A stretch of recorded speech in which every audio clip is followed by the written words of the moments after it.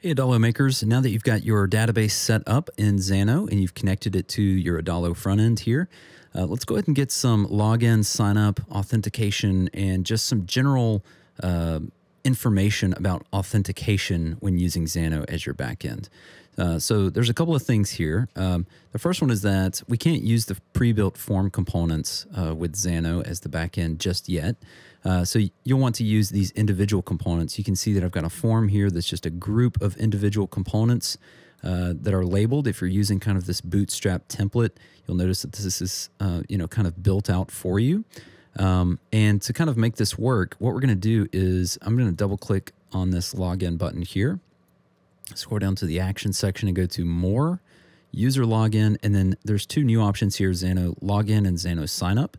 I'm going to choose this login option here, and we'll go to email, and we're actually just going to use the value of the email input. So I'm just going to go to other components and then this email here, and same thing with password. And the next thing that I need to do here is if you have instant navigation turned on, you'll want to make sure that you include this change input value action, these actions here, because these inputs won't actually clear. You'll need to manually clear this. So a lot of what you build in Xano is going to be much more manual than it would be if you built in Adalo. But what that affords you is a lot more flexibility and control over how you build your app. So I'm just going to go to this change input value here, and we're going to go to, after it logs in, we're going to go to this email. We'll do the email first, and we'll set it to empty. And then we're also going to change the password input to empty, all right? So we'll just leave that as empty. And then after it does these two things, I want it to just link to the home screen here, all right? So that's kind of our login flow here, and we kind of need to do the exact same thing for this sign up flow. So I'm just going to click on this sign up button. We'll go to we'll go to more, user login, Xano sign up, and we've just got one more field here, other components, full name. We've got other components, email, and finally other components, password. And we're going to clear these as well. So we're going to go to more, change input value. We're going to clear the full name first to empty.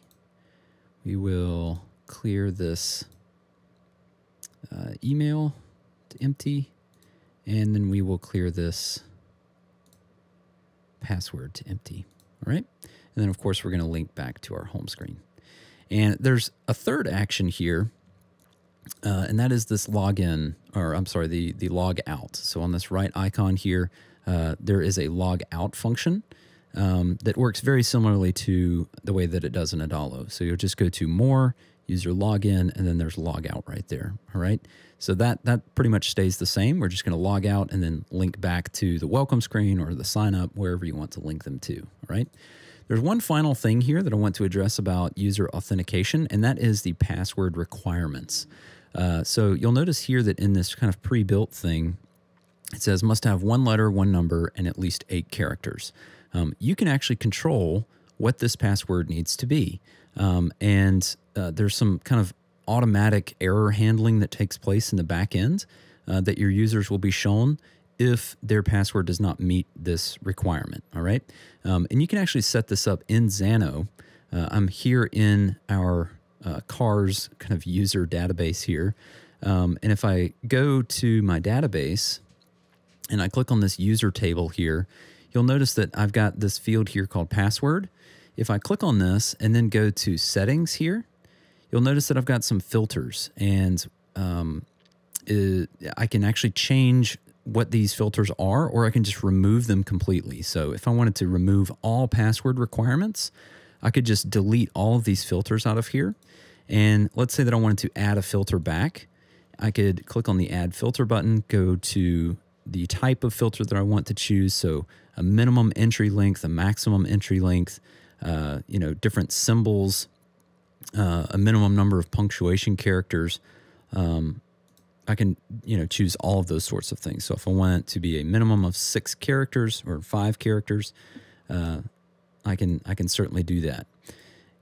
So that's how you can kind of change the password requirements for your sign up form. All right.